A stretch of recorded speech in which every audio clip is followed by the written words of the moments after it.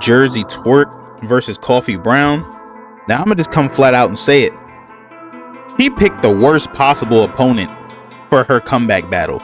Like, we understand sometimes Twork is prone to choking, and I'm not saying she was picking him banking on a choke so she can get a Twork win. But after seeing how Twork has been in his bag lately, like he's really caring about this shit again, and he's changed something about his prep.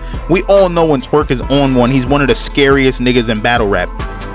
He could not have, like, I don't know if she picked him or if they did her dirty, because I'm pretty sure they just gave her this opponent. Now that I think about it, they did her fucking dirty by putting her against Twork, because honestly, I don't know who really thought this was going to be a close match. Like, a prepared New Jerzey Twork is scary for most people, and honestly, I feel like this was a bit of a mismatch, and that's the way it ended up shaking out. After the first round was annihilation. Twork killed her in the first. This was murder in the first, like O-Red said, versus fucking Show Off. Like, she should have listened to what Easy says about himself, because Twork is not the one to get your shit back on. I had Twork winning this battle 3-zip.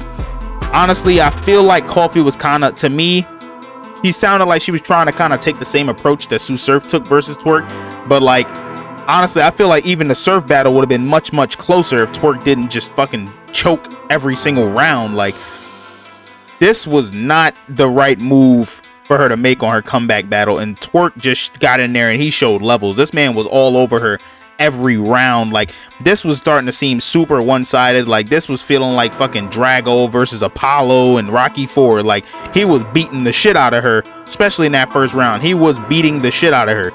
Like, this was not even close. Honestly, I got Twork 3-zip. I feel like this was a body. I'm so, like, Twork was going crazy on Coffee, and she wasn't whack. She wasn't whack. That's the crazy part. It's just that it was just the gap in their writing was just so evident that it looks bad. Like, this was almost as one-sided as 40 bars versus QB. This was a super one-sided battle. Twork moonwalked on Coffee. So that's all I gotta say about this battle. Twork 3-0. Twork is definitely back in his bag, and he's looking very scary right now. I feel like Coffee should have probably pulled up on somebody else for her comeback battle, not Twork and no Kings versus Queens. Especially, you know, certain niggas, they be rapping their ass off. I'm not gonna say Twork does this every time, but this was feeling like how Arsenal showed up versus Official because he didn't want to lose to her. Like, this is what this felt like. It felt like Twork just did not want to lose to Coffee, so he just went fucking ballistic, because this was one of the best Tworks I've seen in a minute. But yeah, definitely Twork with the dirty 30.